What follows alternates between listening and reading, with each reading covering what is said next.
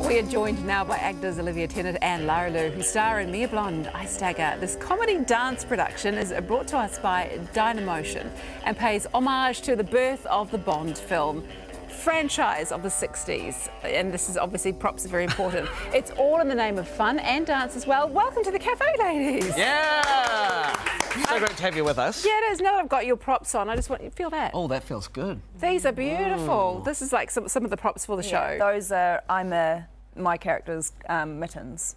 Oh, okay. Yeah. Nice. Well, so actually, while we're on that, tell me more about the show, because I'm trying to get my head around exactly what it is. Are you, Mike? Okay. Okay. So, Dynamotion's kind of shtick is we take a film genre that we love and we parody it through dance. And so Mia Blonde's our 5th show, and we are obviously paying homage to James Bond through dance and a little bit of voiceover, recorded dialogue scenes, which we mouth. Sounds fantastic. Oh, what sort of things have you done in the past? So our first one was like a 70s style B-grade horror called Terror Island. And then we did Terror Planet, which was like a 90s sci-fi kind of tribute to the Terminator. Excellent. And we've done a grindhouse kind of road trip show and a gay zombie show. What? As you do. Awesome! And I missed the gay zombie one. And I think the Bond theme is just so good because it just lends itself to cheesiness, doesn't it? It writes itself. It really does. Yeah. And Olivia, tell us about your character. Yeah, so I play Mia Blonde, who is a secret agent. Are you 0064? 0064? That's the one, yep. Isn't it the Auckland beginning of the fight? Nice, yeah. Or the New Zealand. No, the New Zealand one, yeah, isn't it? Yeah. Took a while. And Mia Blonde's on this mission to find the 5th piece of the Ice Dagger. Because when you put the Ice Dagger all together, all 5 pieces, it becomes a nuclear war. Or the key to a nuclear war. Yes. Oh. Yeah. And you can destroy the world. So, That is very dangerous. You don't want to be destroying the world. Right, yeah. So I'm a Halivovich, which is my character, is also after the Ice Dagger, because if she doesn't win the ice skating gold at the Geneva Winter Olympics, she's going to destroy the world. Oh, well, that's fair play. I can understand why she would want to do that, actually. High stakes. And you look like the perfect villainess, I must say. Tall, blonde, Yes. ice queen. Thanks. We're a little good kind of opposite duo scenario going on. Now, you call yourself Dactors, sort of dancing and acting. I mean, how does it all work?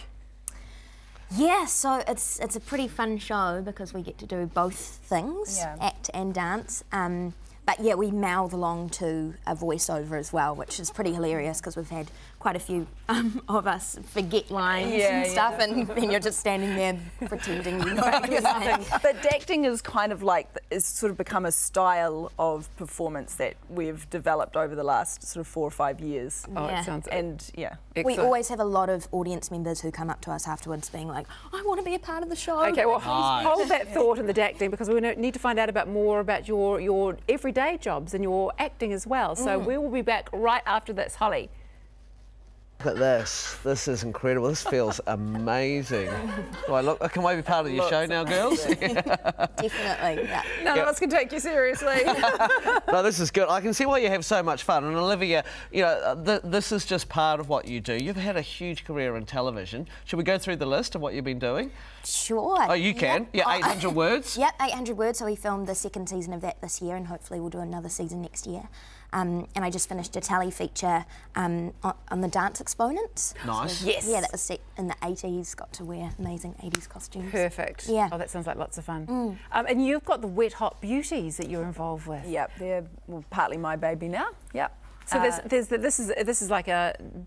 What do you call it? It's a contemporary water ballet troupe. That's what I was trying It's to a get at. community group, so most of the performers aren't professional performers at all, very few. And we do these massive water ballet shows in the Parnell Baths. It's like synchronised wading because we do it in the shallow pool. It sounds fantastic. And it looks exceptionally popular as well. How many people have you got in that team?